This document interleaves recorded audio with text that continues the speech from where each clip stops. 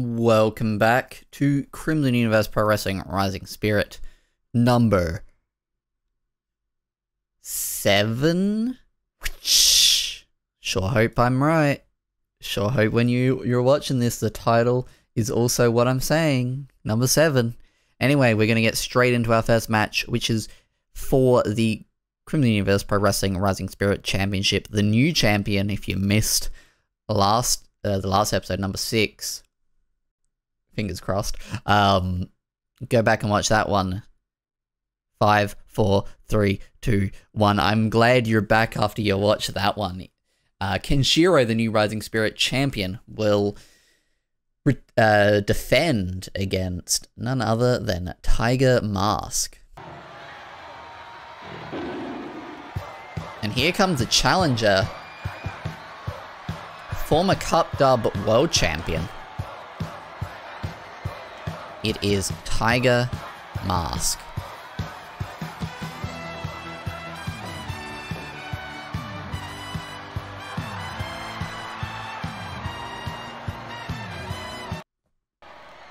Here in Fire Pro, a record of 0-1, but Tiger Mask, I believe a former 2-time champion, and is currently tied with Green Man for most defenses. Well, combined defenses with 7. But here is the new Cup Dub Rising Spirit champion. Recently winning it in the last episode from Noriko Takaya.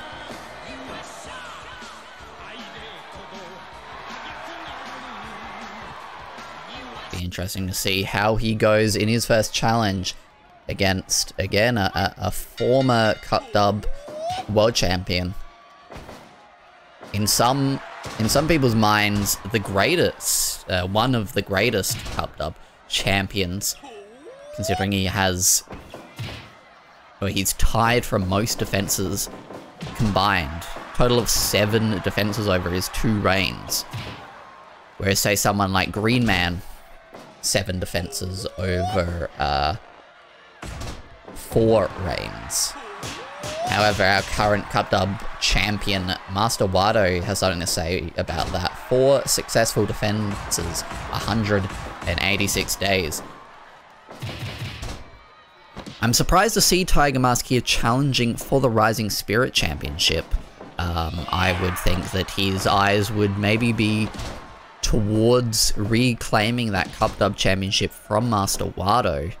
But it's actually been a while since we've seen Tiger Mask. Maybe this is his opportunity to get the ball rolling and get some momentum back here at Crimson Universe Pro Wrestling. And there is those rapid chops to the side of the head from Kenshiro, and Kenshiro in control of Tiger Mask as he pounds him to the mat. Back and forth. There's a pin attempt from Tiger Mask, only a 1 count on the champion. The champion dragging Tiger Mask towards the center, spinning head kick to the back of the head. Kenshiro absolutely loves to wallop you in the back of the head. Maybe he knows of a pressure point there that the rest of us cannot see. Able to break out of that one, and a sliding drop kick to the face there of Tiger Mask. And now he's got him mounted again, like I said, from the back. Horrible for your vision as well to be mounted like that with your face into the ground. And oh my god, almost putting Tiger Mask away there. Would have been a real dominant defense to take it like that. And again, really close. Way closer than you would expect on a former Cup Dub champion such as Tiger Mask, 2-time champion. But since the jump to Fire Pro, a lot of new competitors kind of... What's he doing here? Oh my god, he took that from Noriko Takaya. He learned her Super Inazuma kick and tried to use it for his own. Absorbing the knowledge But as I was saying, a new quality of competitor has kind of arisen here in Fire Pro Cup Dub. The old guard of the 2K days may, you know, don't hold the strength that they once did here at Crimson Universe Pro Wrestling. And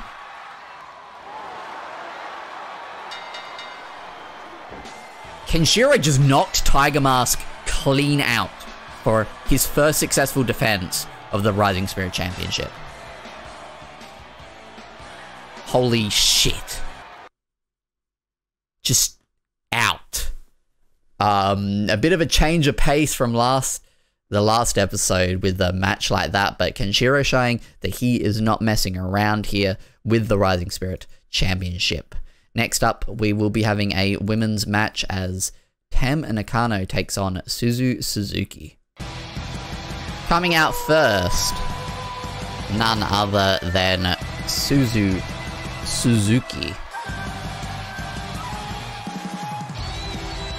Young competitor looking to make a name for herself here from the Universe Pro Wrestling. Record of 1-2-0.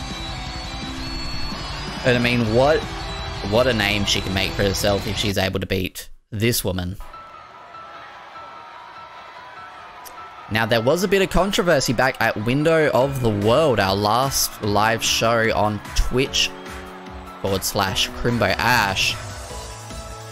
Fatal 4-way match for the Women's Championship came down to just the champion, Jamie Hayter, and this woman, Tam Nakano, who went to a draw. Count-out draw. That's why count-outs are off, baby. Because of this woman. And you've got to think, though, with that draw to her name against the Women's Champion, she has a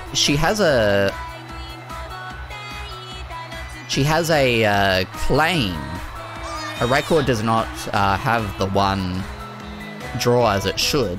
Someone fire that guy. But she has a claim, potentially, for another match, another opportunity, as the champion did not defeat her. Here we go, no count out. Suzuki and Tam Nakano in action. For Tam, if she's able to win this, able to make a better claim for that opportunity that she may feel that she deserves, one-on-one with Jamie Hayter. Again, it was a fatal 4-way match. It just came down to Tam and Jamie Hayter as the final two competitors before going to a count-out draw. But for Suzu to be able to beat Tam here, maybe hijack that dream and go to our next show, Every Frog Has Its Day, and take on Jamie Hayter for the Cup Dub Women's Championship, to which Jamie Hayter has become the longest reigning champion, overtaking Rhea Ripley's legendary run in 2K with the Cup Dub Women's Championship. Snapmare takeover and a single leg Boston Crab applied, and a headlock now applied from Suzuki, working on the neck of Tam. And back and forth we go. The chest kicks from Tam and the forearms from Suzu. And Suzu getting the better of Tam, and a kick to the back. Suzu is fired up here. Suzuki as well, no stranger to from the Universe Pro Wrestling Rising Spirit, as she has challenged unsuccessfully for the Cup Dub Rising Spirit Championship in the past. Great submission there from Tam. Into the ropes, slide under, and a huge head kick. I would be surprised if... Okay, Suzuki is still with us. I thought she would be knocked clean out, much like in our opening contest, Tiger Mask was by Cup Dub Rising Spirit Champion Kenshiro. Huge head kick there from Suzuki, and Sending her down. What is Tam looking for here? The athleticism from Tam. And now into the ropes goes Suzu with a great arm drag, sending Suzu crashing into the mat. A huge head kick, buzzsaw kick. Snapmare though from Suzu, reclaiming control. Some mat grappling and just a stomp to the back.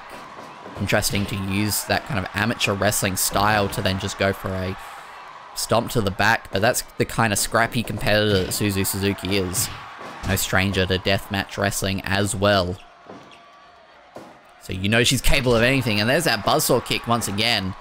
A snap suplex sending Tam to the outside. Now Tam on the outside is deadly, but only with a count out, which are no longer on thanks to her and Jamie Hayter. Combination of kicks there from the Stardom Dream.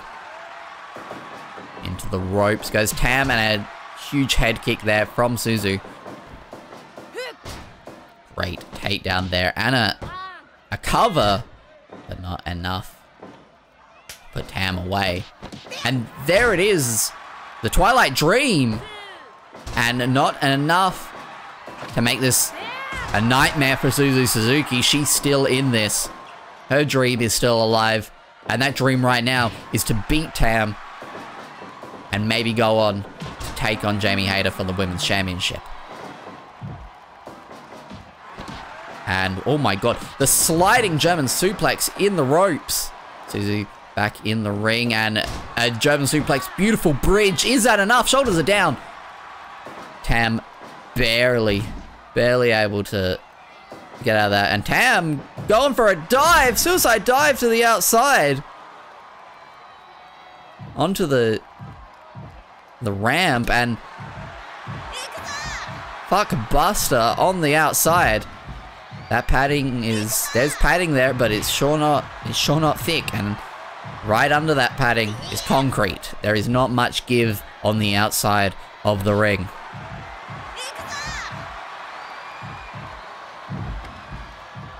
And this is what I mean. Tam is quite dangerous here on the outside, but has somewhat lost that edge due to the fact that the countouts are no longer in effect. Huge cutter there from Tam, and what's she going for up here? Huge diving drop kick to the head of Suzu Suzuki into the ropes. Goes Tam. Almost like a blockbuster there. And a knee strike, but Suzu straight back into control. Getting the crowd hyped up. Back and forth we go. Firmly on the side of Suzu Suzuki though. And, oh, she's fired up. Kick to the head. Oh, but she may have hurt her knee on the way down. There's that cutter once again from Tam, and she's going back up. I think for that drop kick, this time to the back of the head of Suzu. Into the ropes. She tried to go for that knee attack once again, but this time it did not work. Great suplex there from Suzu to reclaim control. Get the momentum back on her side. Super kick.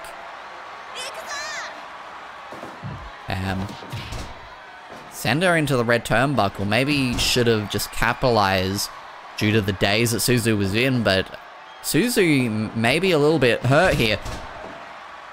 There's that float over from Tam. Great German suplex with a bridge. Is that enough? And Tam able to put away Suzu Suzuki with a German suplex. And the bridging pin. Big win for Tam as she looks towards Jamie Hayter perhaps. But every frog has its day. Another great match between these competitors, and we'll be heading now into our main event as TJP makes another defense of his window of the World Championship, this time against the cleaner and the best bout machine. He is Kenny Omega. Coming out first, it sounds like the Devil's Sky is upon us. complete with intro. Former Cup Dub champion. Former IWGP heavyweight champion. Former AEW champion. There's not much that this man has not done in this business. Now, I'm no Justin Roberts. I don't have the full intro for him. But I know that he has a nice place in North Carolina.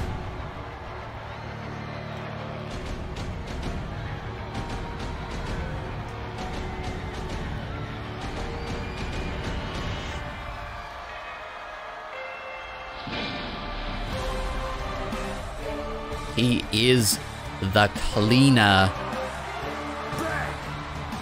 And he's looking to clean up TJP here and take that Cup Dub Window of the World Championship for himself. Record of 2-1. However, we learned in a previous match that maybe our record keeper is not to be trusted.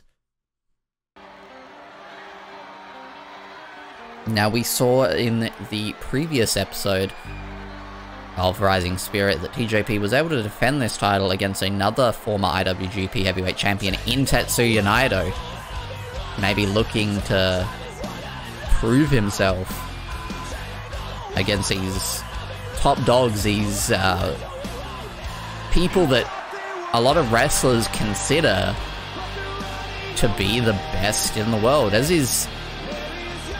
his theme states, where are your heroes now? Because he's lining them up and using them as his defenses for the Window of the World. This will be his third match. The first match was the 5-way in which he won it. The second against Tetsuya Naito. And here is the third against Kenny Omega. If Kenny Omega is able to win this, though, he will take over from where TJP left off and will need 2 matches to complete the Window of the World and get the opportunity to cash it in for a chance at any championship here in Crimson Universe Pro Wrestling. Now, you got to think for Kenny Omega, he's absolutely going to be gunning for that Cup Dub World Championship that he once held. Kenny Omega defeated CBT Wizard for it, only to lose it to Sephiroth 69 days later. 2 successful defenses to his name. TJP, it's unclear what belt he will be gunning for at this stage, but considering the caliber of individuals that he has been facing so far on his Window of the World campaign, it would not be too strange to assume that it would be the Cup Dub World Championship that he would be gunning for. Back and forth, Kenny Omega getting the better of that exchange. And now working on the back of TJP. You've got to think as well, TJP, he's been wrestling a lot. You know, he wrestled in that 5-way to win this belt. He defended against Tetsuya Naito in the last episode of Rising Spirit, whereas Kenny Omega, here at least at Crimson Universe Pro Wrestling, we haven't seen him for a while. Could these defenses and against these high caliber athletes catch up with TJP over time and cause him to become fatigued? Great vertical suplex there, sending Kenny Omega spilling to the outside and going out there once again. The wrestlers here at Crimson Universe Pro Wrestling love the outside area, but with the countouts now off, it is all just about, and maybe that's it. They know that there's no countouts, so that they can go out here and deal as much damage as they want to with no repercussions. Maybe there should be a conversation with management, with the referees, to maybe bring the countouts back. I understood that the fans of Crimson Universe Pro Wrestling were not happy with the draw between Cam and Jamie Hayter. But at the same time, the wrestlers are making the most of this situation. Great head scissors takedown by brawling and doing a lot of damage on the outside. And, oh, great. Reversing that double underhook into a backslide. And able to reverse what I assume was a back suplex attempt by Kenny Omega. Great submission right now. Really pulling back the arm. And we know that Kenny Omega, he went through some really tough times with his body after his AEW title run. And you got to think some of that might still be lingering. Some of those injuries around the shoulders and the neck especially. Those are the areas. Especially, oh my god, and One-Winged Angel! New window! And TJP kicks out of the One-Winged Angel. Quite insane. Not many people can say that. Ushigoroshi. And there is that rain trigger. And here comes... Oh, I thought he was going for the V trigger, but maybe TJP just able to step out of it. There's that head kick. TJP needed that. Gonna go maybe for a desperation cover here. Yeah, definitely out of desperation. Was able to just get that distance and thought, let's capitalize. TJP. Oh, he's gone for that head kick again, but Kenny Omega had it scouted. Oh, and a sudden pin attempt. Not enough, though. Put away the cleaner just yet. Into the ropes. Heads his takedown. And, oh, an amazing head scissors takedown there from TJP. And there it is. He tapped out Naito with that last week. However, Kenny Omega's got a bit more in the tank with that Uranagi. And here comes V-Trigger, the height that he got on that jump. And I thought maybe he was setting up for the One-Winged Angel. But no. Into the blue turnbuckle we go. Just a flurry of lefts and rights from TJP there in that blue turnbuckle. What is TJP thinking here? There is that senton. And able to roll that up into a pinning predicament, but Kenny Omega knows his way out of a predicament like that. But up, and there's that head kick again, middle of the ring. He seems much more aware with it this time, and only 2.9 just at the last second. Kenny Omega was able to kick out. Oh, there's that suplex. Back suplex. Nice combination there of a snap vertical suplex into the back suplex. But with the underhook, the backslide, is that enough? TJP has all of these pinning combinations. Not able. Again, I think Naito might have tweaked his ankle on that last episode. He tapped out right away. And up and stalling with it. Head kick. But Kenny straight up to his feet. V-trigger to the back of the head. Ushigoroshi.